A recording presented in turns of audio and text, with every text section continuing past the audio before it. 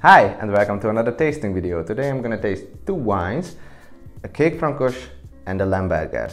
Or you may also know this grape variety as Blaufränkisch, because these three names are actually relating to one grape variety, a very Central European, Eastern European variety. Kékfrankos is the Hungarian name and Lemberger is the German name.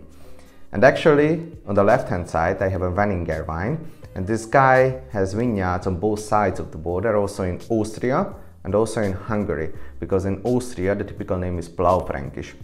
And this wine is actually coming from the Steiner vineyard, from the Hungarian side, and Lemberger is coming from Württemberg, from around Stettin, and it's also a GG wine, so if you want to call it a Grand Cru wine. And these two wines have actually a lot of things in common. So both of them are made from organic grapes. Weninger is also biodynamic winemaker or wine wizard, how I like to call them. Both of them are 2016 vintage, so the same grape variety as I explained, and also unfied, 13.5% alcohol, spontaneous fermentation, both of them seen some barrel aging.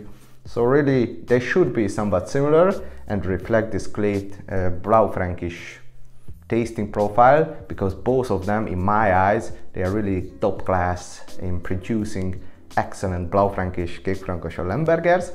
So I just want to taste them again, because we yesterday opened the wines and I have a general idea about these wines already, but let's taste them again and maybe we get to know more. Oh, and actually, if you want to know more about these terroirs, Mr. Weninger also has put up a great video about his terroirs, so where he explains it with maps and so on. I'm gonna put a link above. And if you want to know more about these terroirs in great detail and also maybe listen to a cool podcast, I also did a podcast with Moritz Haidle. This is actually from the Karl Haidle winery. He is actually the grandson of Karl Haidle. Really fun, really a motivated young winemaker. And I'm gonna do another podcast with Franz Weninger today and tonight. So it's also gonna be uploaded. I'm gonna put the link also at the end of the video. But now let's taste. I'm really thirsty, so let's do it. So I already have the first wine in my glass. So Stettiner Berge GG, Lemberger from the Karl Haidle winery, trocken, so dry.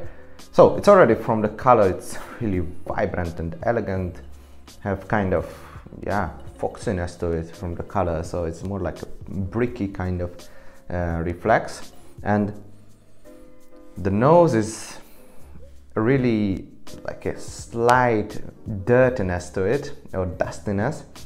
You can feel the oxidative winemaking methodology, and also a bit closed maybe at first, but no noticeable oak notes. So really just the present aeration can be felt,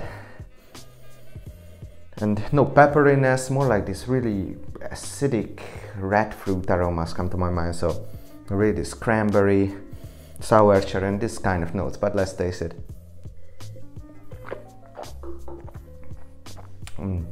Yeah, the wine is really attacks your mouth first, but really elegantly, so to say, like a gentleman. So it shows its acidity, it shows its power and edges.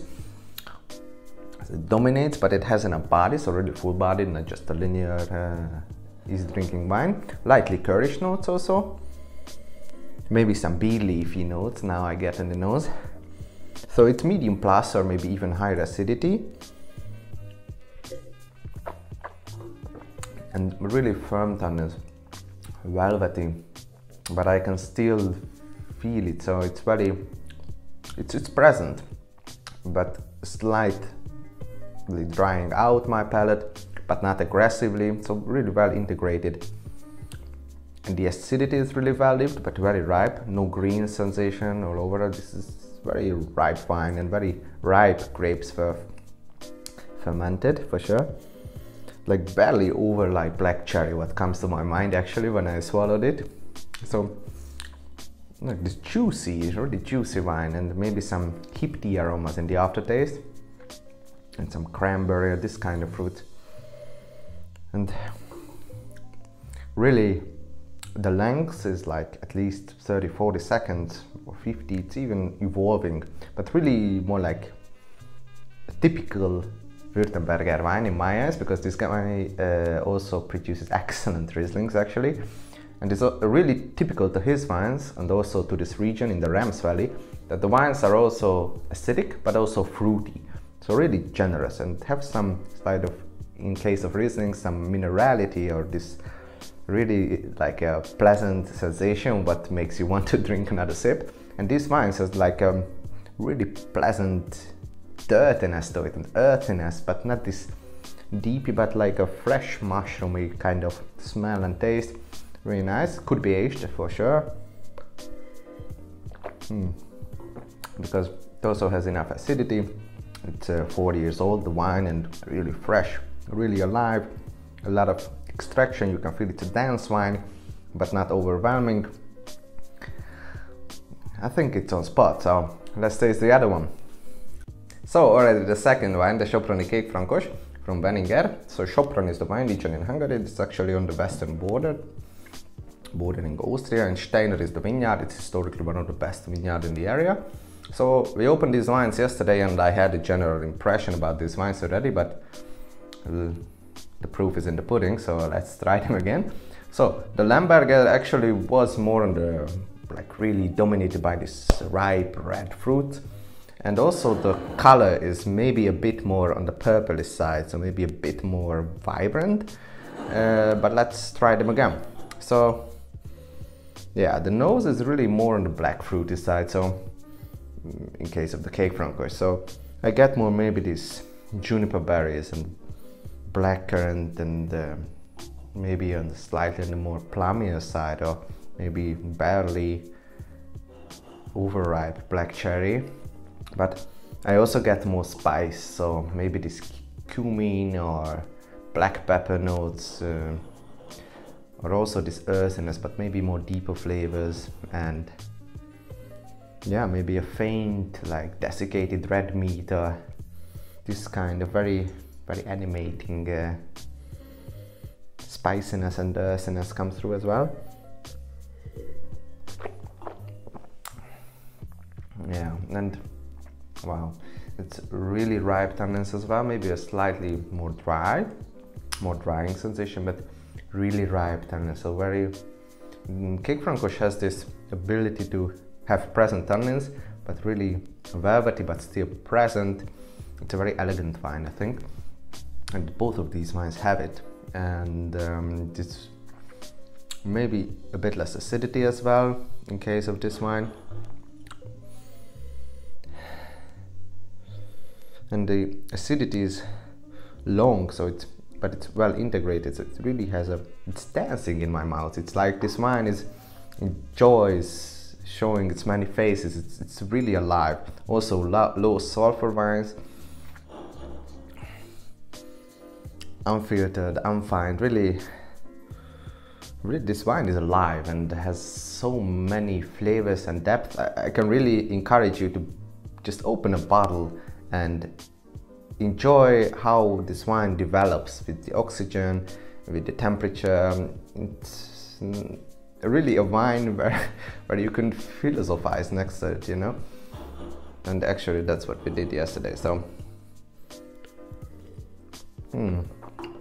really beautiful, elegant wine. So maybe just a conclusion about these two wines.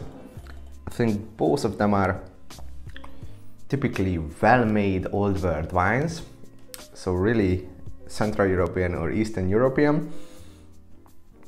A really exciting nose, long-lived aromas, developing typical Blaufränkisch, so both of them have these characteristics, a little bit elevated acidity and not so aggressive tannins, but have these slightly acidic fruit characters, but really well-made ripe tannins. It's also late ripening variety, so you can get a lot of aroma development as well, and not overwhelmed by oak, any of them. And really I think both of them are really age-worthy. They have the acidity, they have the extraction. So I can really recommend you this wine. It's very versatile also in the kitchen. I actually gonna do some beef stew later, but also with some tomato based dishes, so like bolognese or any tomato sauce mainly. So I really encourage you to buy these wines and also listen to the podcast, because both of these wine research has a lot to say also about biodynamic winemaking and also about their great terroirs, and they really respect this grape variety, and both of them are really world class in making these. So thanks for watching the video, and prost egészségedre!